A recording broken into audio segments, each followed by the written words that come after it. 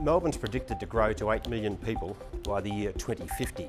We think the future of transport is electric, automated and shared.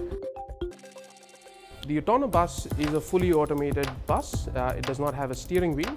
It drives by using advanced sensors that are connected all around the bus, like laser detectors and cameras, giving it a full 360-degree situation awareness, allowing it to drive safely, avoiding crashes. Unlike a lot of other autonomous vehicle trials, we're operating on a campus with students, people changing from one bus to another. There's a major bus interchange, so the bus has to look out for other traffic. When it pulls out from a stop, it has to do a full check to see whether there are pedestrians, whether there are other vehicles, and maintain a safe distance.